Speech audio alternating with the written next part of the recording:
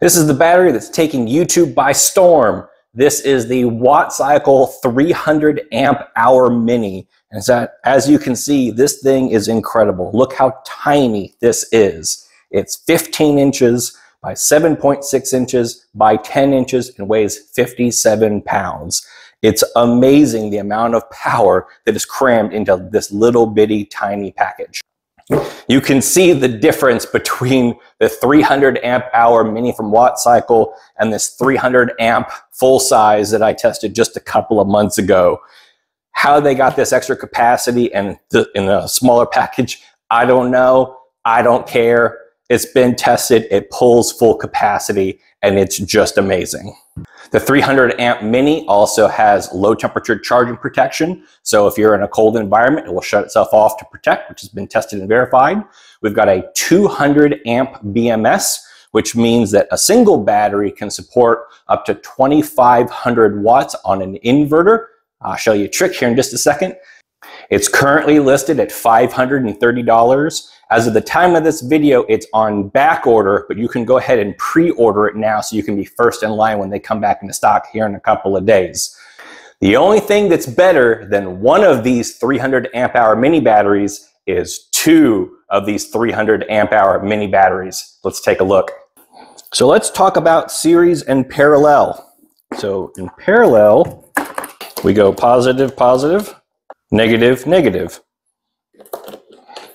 Now in this configuration, we have achieved 12 volts at 600 amp hours, which gives you 7,680 watt hours.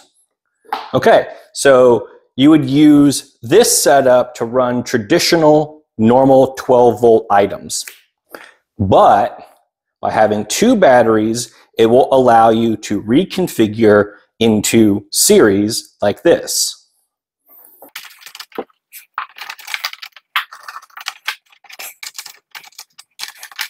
And now we're going positive, negative, positive to negative. This is series, and now we're in 24 volts. The total power hasn't changed, but the system voltage has changed. And why does that matter? Why does that matter? Why would you want a 24 volt system instead of a 12 volt system? The difference is with the charging and the discharging. So when charging by solar, your charge controller is going to have a different maximum wattage input rating, the maximum number of solar panels that you can put into the system. This lead time 60 amp charge controller will run a 12, 24, or 48 volt battery system. However, on a 12 volt battery system, the maximum amount of solar you can put into this is 900 watts. On a 24 volt system, you can put 1,800 watts into it. So just by reconfiguring the battery, you can cram more solar power into the batteries with the same equipment. Now let's talk about getting power out of the batteries. So on a 12 volt system, I use the guideline 10:1. So if you're pulling 1,000 watts out of your inverter, you're pulling about 100 amps out of the battery. And that's a little off depending on your inverter, but it's a pretty good place to start. So 10:1. On a 24 volt battery system, that number gets cut in half. So if you're pulling 1,000 watts out of your inverter, you're only pulling 50 amps out of your battery system.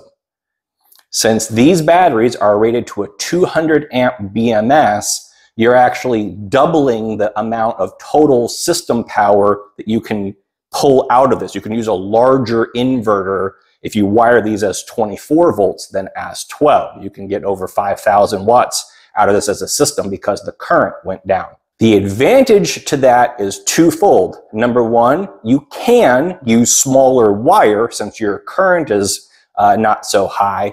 And also it just makes the system just a little bit safer. When you get into kind of higher currents, you're getting to, overheating issues and possibilities. In a previous video, when I was doing a capacity test, my 4-gauge wire was starting to get warm. It wasn't hot, but it was warm. by cutting the power in half, I've sort of, increased the overall system safety without going to enormous size wires. People will ask about running their 12-volt appliances in a 24-volt system, and that's really pretty easy. You got these little voltage converters, these buck boosters that will reduce the voltage from 30 volts down to 12. So if you have something you really, really, really want to run, these are 20 bucks or so. However, a lot of 12-volt appliances like RV refrigerators will also run on 24 volts. So before you get a converter like this, check the equipment and see if it will operate. So you might not have to use this. Regardless of whether you're going to run a 12, 24, or even 48 volt system, you are just not going to beat the size and weight and price of the capacity of these batteries. A lot of people are buying server rack mount batteries these days, which are 48 volts. Look at the total system power. A 48 volt battery at 100 amp hours is 5.1 kilowatt hours. The cheapest server rack battery I've seen is around $1,100. They're usually between $1,100 and $1,300. These two batteries together, regardless of what configuration you put them in, is 7.6 kilowatt hours. So you're getting 20% more power for about the same price, if not less. You get a discount if you buy two or more, and I've also got a discount code down below. So if you're interested in some big, big, big power, now is the time to dive on these things. They've got free shipping going on, and they're accepting pre-orders. They should be back in stock any day now. Jump on them, be first in line. People are talking about tariffs. Who knows what's going to happen with pricing next year? So these are some amazing, amazing deals. You're getting a ton of power in a little bitty package. Thanks, and we'll see you on the next one.